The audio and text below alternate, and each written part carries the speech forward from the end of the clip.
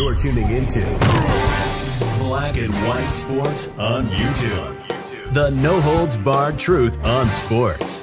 The main event starts now. I'm back. Rodrance for our Black and White Sports 2. Let's talk about Tom Brady because he has come out and made some comments involving this Mike Evans situation. Of course, Mike Evans has now been suspended for his altercation, really and truly defending Brady against Marshawn Lattimore during that Saints Buccaneers game. My God, I can't wait for them to play again. These two teams absolutely hate each other with a passion, and I'm here for it. I mean, look, that makes football a lot more interesting. I'm not even going to act like it doesn't. That was great. When you watch those replays, and of course I was watching the game when it happened, I love the fact that, number one, Brady will get in everybody's face. But I have to admit, I love the quality that Mike Evans was like, oh, hell no, you're not picking on my dad. Boom. And he charges. I mean, the coming to the defense of the GOAT like that in that way, it just shows you these guys, don't kid yourself, these NFL players in the league have a monstrous amount of respect for Tom Brady. And you could just, I mean, as soon as you realized somebody was going to give Tom Brady lip, no, Mike Evans was not having it. That's my quarterback. That's my quarterback. And he ran in there and boom, nailed Marshawn Lattimore. Now he's out for a game. And we know, look, this may be just the thing the Bucs needed.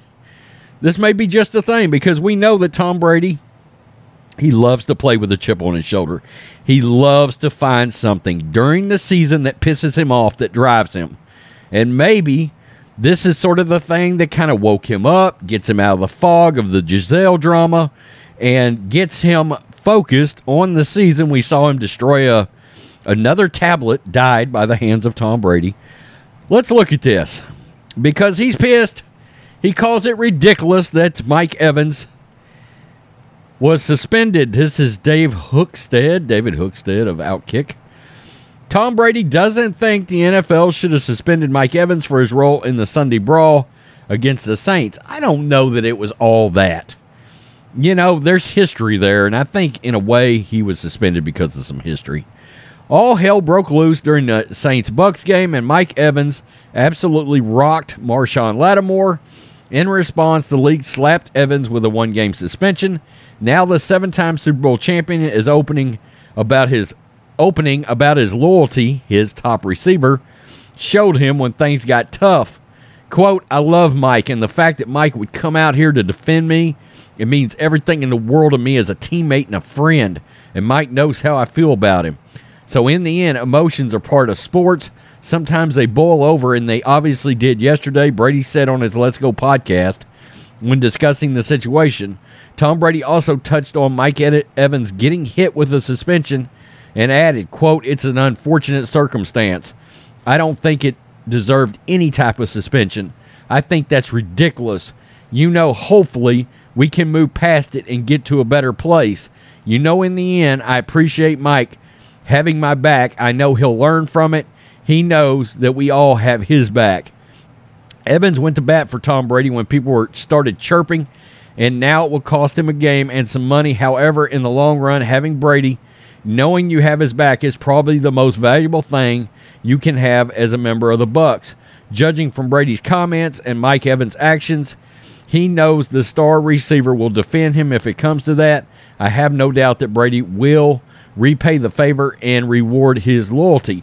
Let's just look at something right fast.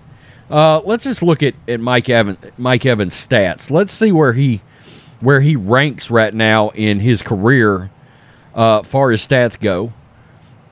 Oh, good hell. Good hell, folks. Mike Evans is headed down the road of the Hall of Fame. Without a doubt. 1, 2, 3, 4, 5, 6, 7, 8 consecutive 1,000-yard seasons. 1, 2, 3, 4, 5, 6 seasons of 8 touchdowns or more. He's 29 years old, 9,433 yards, and 76 touchdowns already. And And he's a Super Bowl champ and a 4-time Pro Bowler. My God. My God. You know, I watched him a lot. I'm in Texas, so I remember him playing, and he was a man among boys at Texas A&M, an absolute beast. This has long been a sneaky good rivalry, but it ratcheted up a notch the other day on so many levels. Devin White going after ex-teammate Jameis Winston over the fact that they thought they had a good team the year he threw 30 interceptions, and basically come out and said, look, Jameis wrecked that season for us. I mean, again, I love that kind of honesty. You don't hear it. And now we can't wait to see them play again. I can't wait for this, you know.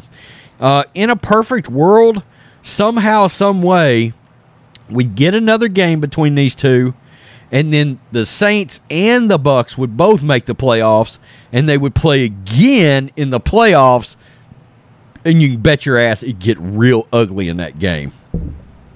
This is what football kind of used to be until Roger Goodell sort of pansied it down and put a bunch of panties on everybody and was like, hey, you got to blah, blah, blah. Back in the day, teams hated each other.